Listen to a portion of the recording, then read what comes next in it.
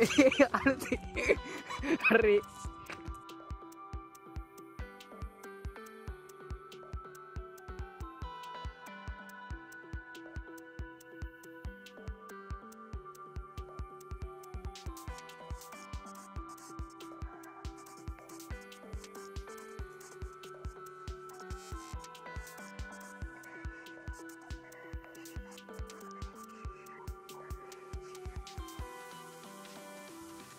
Hello दोस्तों, मैं वैभव और आप देख रहे हैं technical plus electronic YouTube channel.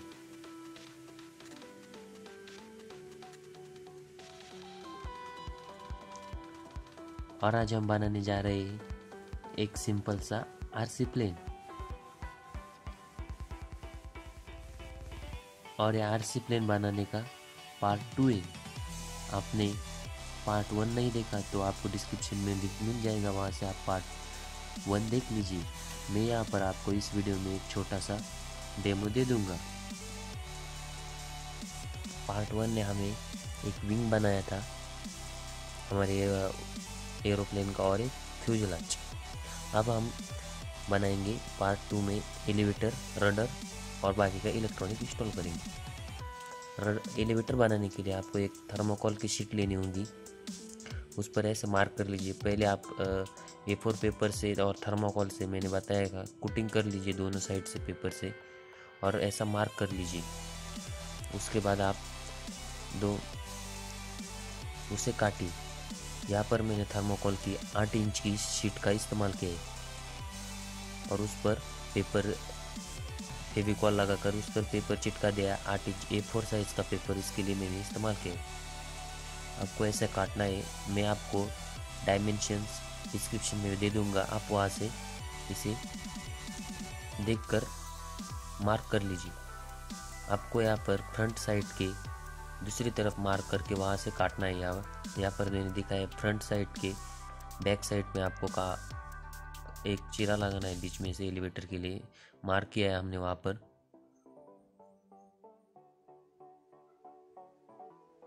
और वो उस मार्क के हिस्से को काटना है। और वह अपना एक सिलिकॉन टेप लेना है और उसे ऊपर की फ्रंट साइड में लगा देना है, जिससे वजह से थर्मोकोल टूटे ना और स्ट्रेन बनी रहे। अब आपको एलिवेटर फ्रीली मूव होने के लिए यहाँ पर आपको 30 डिग्री एंगल बनाना होगा। इसके लिए हम एक्स्ट्रा थर्मोकोल को काटेंगे। यहाँ पे देखिए मैंने 30 डिग्री एंगल बनाने के लिए एक कप चीरा लगाया बीच में से।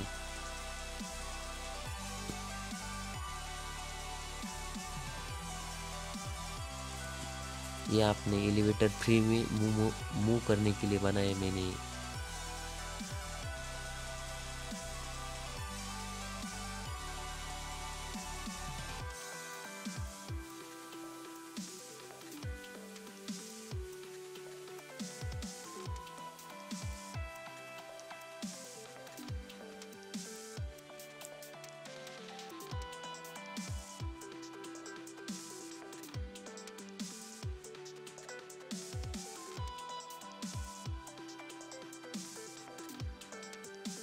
और देखिए हमारा बन के रेडी हो गया एलिवेटर।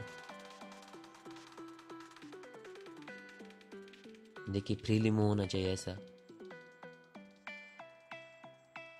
अब हम बनाएंगे रडर।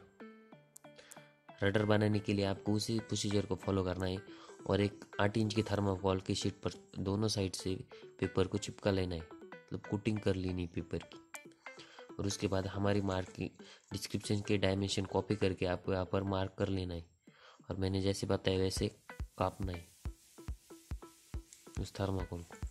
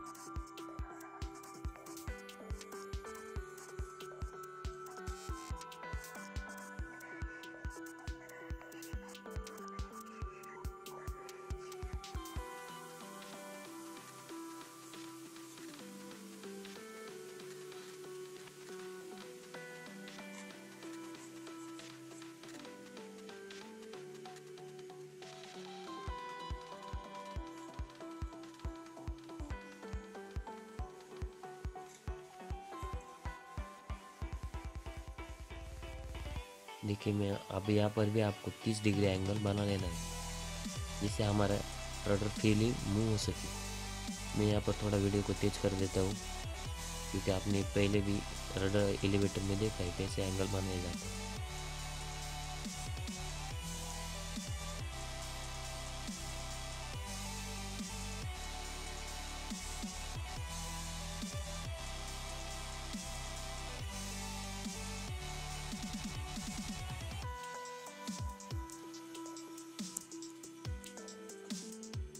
रडर और एलिवेटर की असेंबली आपको एरोप्लेन के पीछे की तरफ फेविकॉल के सहायता से चिपका देनी है और उसे सूखने देना है 1-2 घंटे के लिए। फेविकॉल यहाँ पर आपको फेविकॉल में पानी मिलाने की ज़रूरत नहीं है, आप डायरेक्टली फेविकॉल चिपका लीजिए, फेविकॉल के सहायता से चिपका लीजिए पीछे से 6 इंच, पीछे के 6 इंच में आपको बराबर बैठ जाएगा। अब हम व्हील चिपकाएंगे हमारी। आपको पहले उस पट्टी पर ग्लू गन से ग्लू लगाना है और उसे आगे से 6 इंच की मार्क करके वहाँ पर चिपकाना है हमारे व्हील। देखिए व्हील मैंने कैसे चिपका है, इसके लिए मैंने हॉट ग्लू गन का इस्तेमाल किया है चिपकाने के लिए।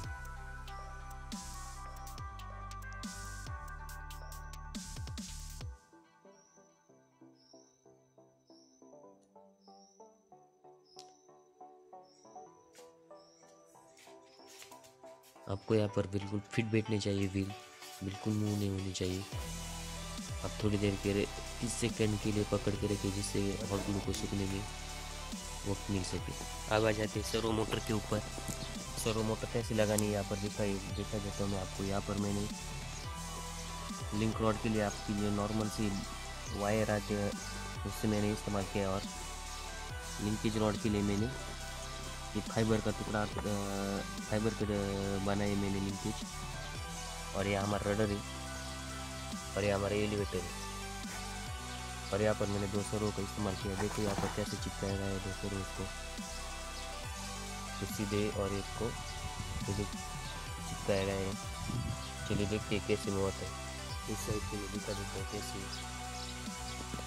देखिए इसके लिए मैंने एक बाइसिकल का स्पोक को इस्तेमाल किया है यहाँ पर लिंकेज रॉड के लिए, और कंट्रोल हॉर्न के लिए मैंने PVC पाइप का इस्तेमाल किया है, जिसे यहाँ पर लगा है। अब देखते हैं कैसे मूव होते हैं हमारे सरफेसेस। ले लेते हैं हमारा फ्लाई स्काई का IC रिसीवर और उसे रख देते हैं यहाँ पर। कैसे मूव होना चाहिए,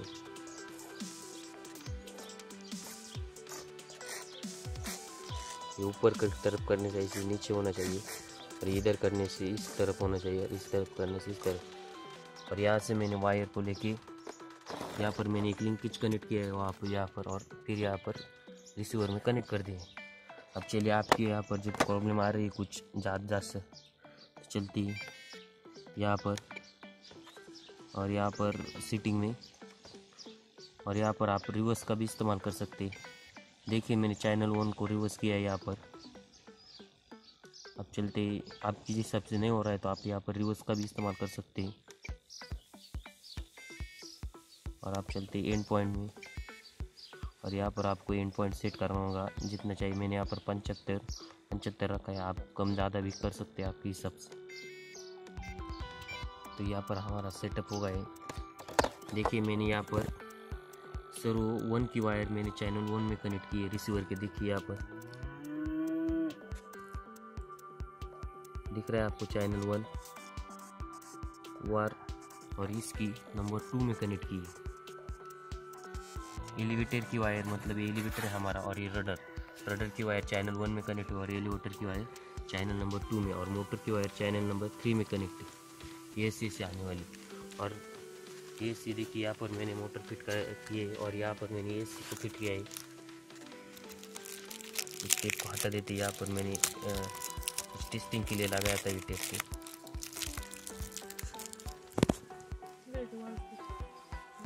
और यहाँ पर देखिए AC को मैंने 2 साइड टेप से कनेक्ट किया है। ये हमारी ब्रशलेस मोटर है।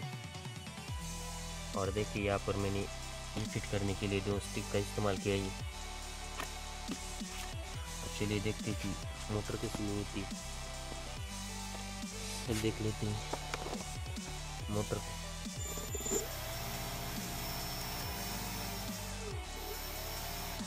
यहाँ पर आपको थोड़ा सा एंगल नीचे की तरफ रखना है और बैटरी को मैंने यहाँ पर कनेक्ट किया है नीचे की तरफ। अब चलिए देखते हैं बैटरी को निम्न कहाँ पर कनेक्ट करना है आपके हिसाब से, मैं आपको यहाँ समझाता हूँ।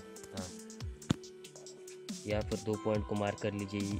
पहले बीच से एक लाइन आँख लीजिए, अभी मैंने आँख ली और यहाँ से आपको 4 इंच और यहाँ से यहाँ पर 4 इंच करना है और यहाँ से यहाँ तक 3.5 इंच और यहाँ से यहाँ तक 3.5 इंच पर मार्क कर लेना है और यहाँ पर 2 साइड तक चिपका लेना है आपको और बाद में इसे यहाँ पर